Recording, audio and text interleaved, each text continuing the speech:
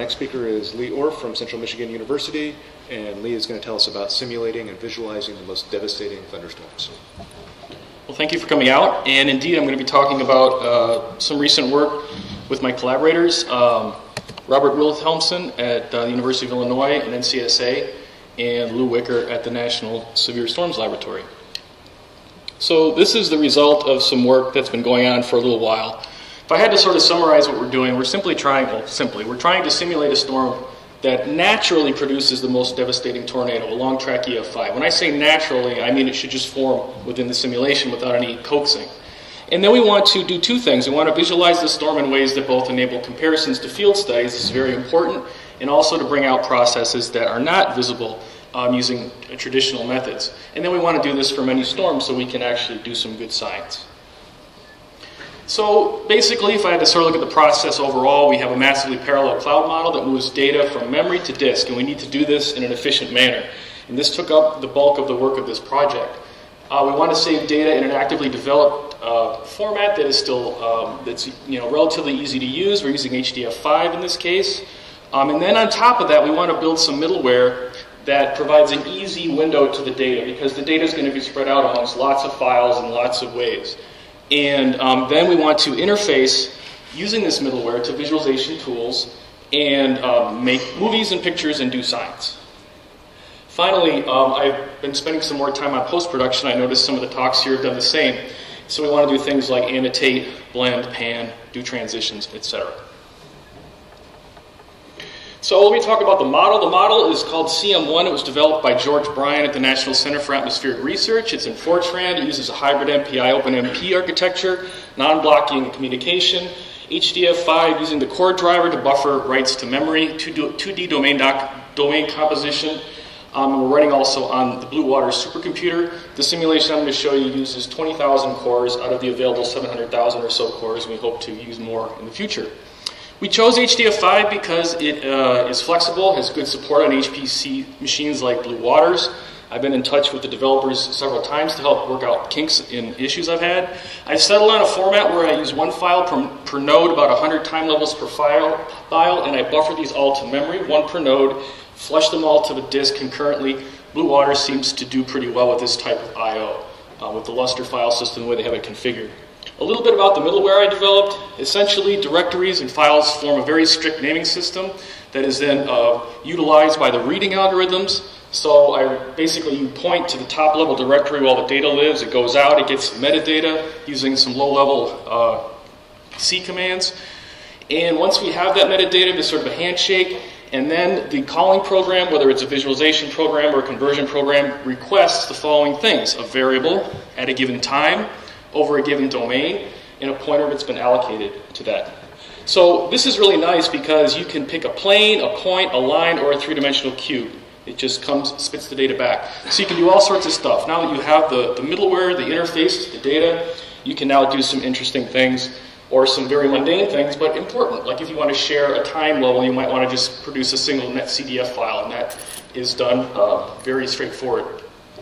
What kind of techniques do we use? Well, thunderstorms are very photogenic. What I mean by that is they have a nice height to width aspect ratio that sort of begs three-dimensional volume rendering and things like that. So I'm using Visit, Vapor, and to a smaller extent Vis5D.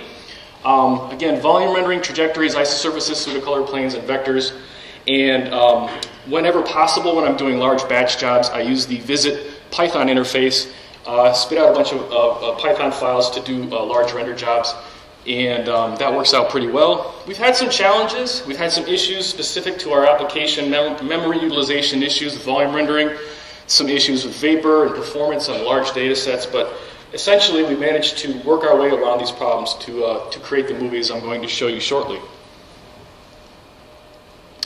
So the scientific challenge to this problem, we're trying to capture the most devastating and rare tornado that actually forms in any thunderstorm and have it go on for a long time, a long track EF5 as it's called. So we're trying to grow the least common tornado, the most devastating tornado.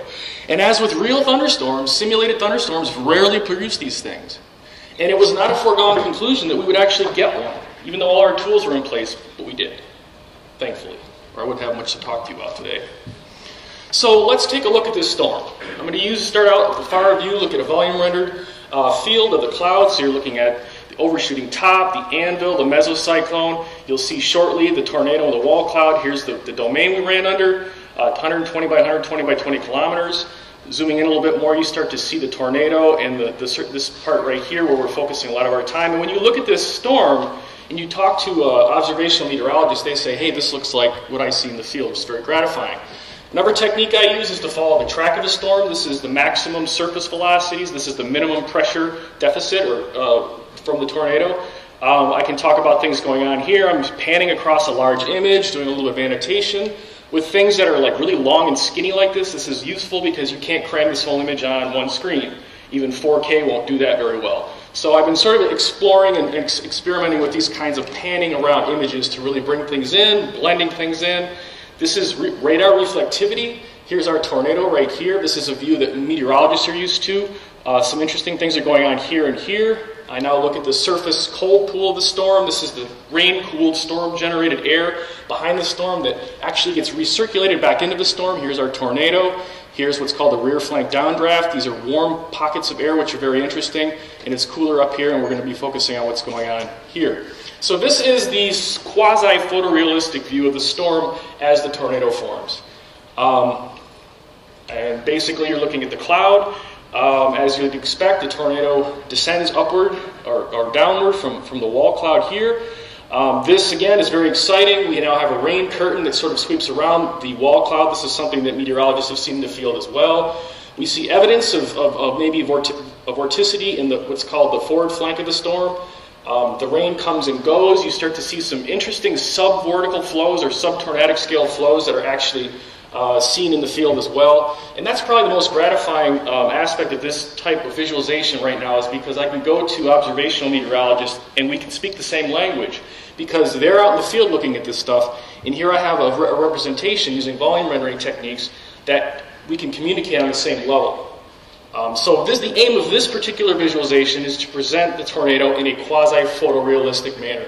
The tornado, which is the cloud field, and this is the rain field. So you get these pulsing downdrafts that are actually important in the evolution of the tornado, and other things that show up pretty well with this type of visualization.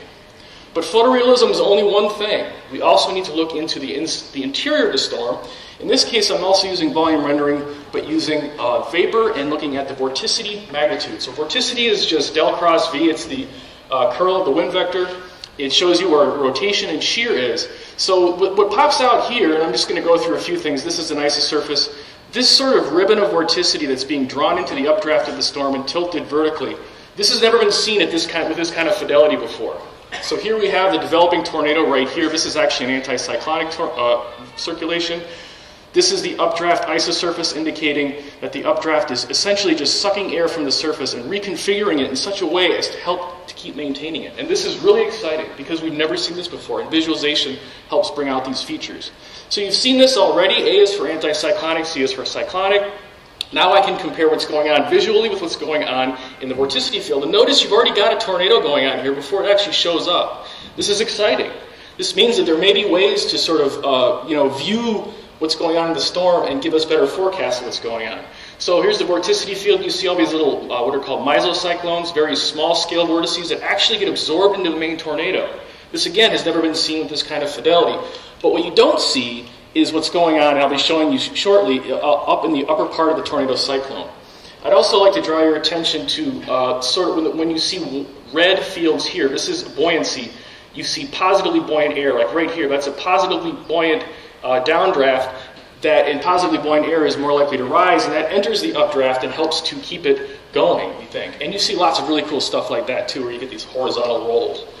Isosurfaces aren't too exciting, but they can be useful for showing multiple fields. And in this case, I'm choosing to show the updraft in red, the downdraft in blue, and the pressure perturbation in this other, this greenish blue color here. Again, this is the surface buoyancy. Here are those warm downdrafts that seem to play a role. Another view looking back, just trying to convey what's going on here. What's going on right here is of great interest to meteorologists, these downdrafts. Again, isosurfaces looking at pressure perturbation, so now we're actually looking at the tornado. So this is, as you'd expect, tornadoes are regions of low pressure, but this guy here, this lobe of pressure perturbation, is something that has showed up in coarser simulations, but not like this. And it turns out that this thing here is probably associated with this feature that I'm going to be focusing on next. So here we're looking at vorticity again and looking at surface potential temperature perturbation to sort of put those two there again to show these boundaries that are important. And this is an interesting shot. This is my favorite still of the whole movie. Here's that conveyor of vorticity that's going into the tornado cyclone. Here are those little guys. Here's the tornado. Here's what's called vortex breakdown occurring, and here's an anticyclonic circulation. So this right here, I don't know what to call it yet. I call it the vorticity train. I don't know. But it's essentially what's happening is the storm generates cold air, which generates horizontal vorticity that's then tilted into the vertical. So you have spin that's lying on the ground, and then you have spin that's basically erect. And as you know, tornadoes are vertically erect. And if there's anything we can do to help get that tornado going, then that's interesting to meteorologists. But you'll notice that this circulation is not directly interfaced with the tornado, and the visualization really draws this out quite nicely. This seems to be feeding the cyclone and the updraft that is then helping to drive this huge tornado. So this is new, in this kind of fidelity, and you're not going to see it with two-dimensional contour plots. You're just not going to see it. So this 3D visualization has been extremely useful in helping to convey what's going on in this storm. So here we're releasing trajectories. Much of the air that fills the tornado actually originates in the colder region of the storm, which again is interesting because it's harder to lift cold air than it is to lift warm air. So that's an interesting result. It's not an entirely new result, but this is really cool. So this is that sort of tube of vorticity. I'm just following it using trajectories. And again, you can see how it sort of wraps around the tornado and enters the tornado cyclone. And here's, you can see these little guys here. Notice some of these little guys come from one side of the storm, one come from another. And this is called streamwise vorticity, and I've never seen it more visually shown like this before. So here's the wind vectors, or these are trajectories, and they're simply following the vorticity field. This is called streamwise vorticity. The vorticity vector and the velocity vector are pointing in the same direction, and that's important as well.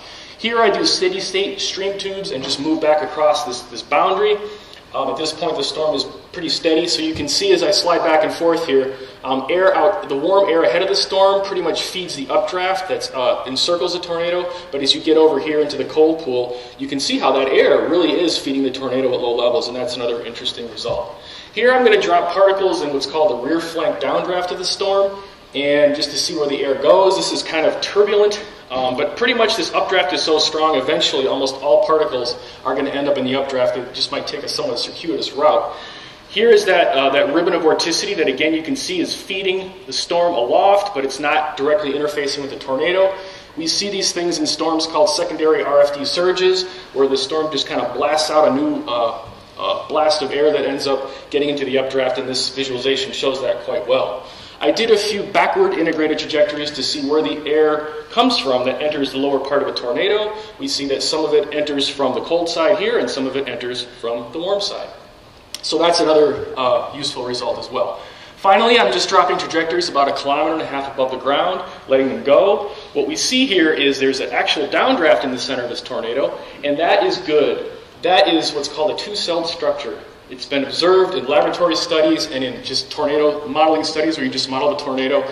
And our full cloud simulation also shows this two-celled structure. So you have air that is sinking in the tornado, and then it's recirculating and going upwards back in.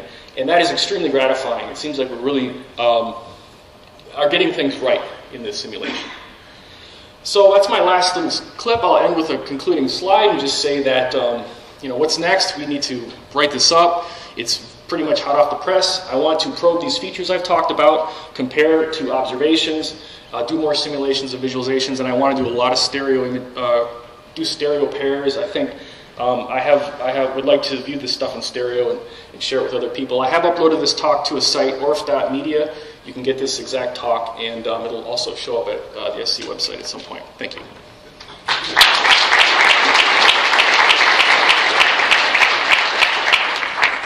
Okay, thanks, Leigh. Sure. Fantastic. Any questions for Leigh?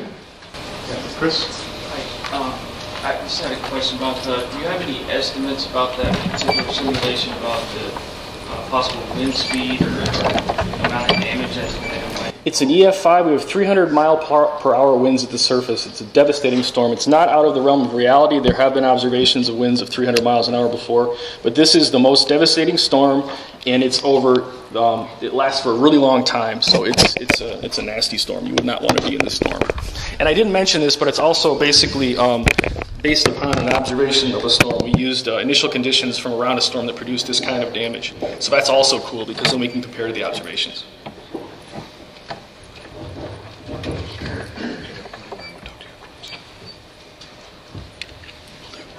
Okay, let's thank you again. Good job.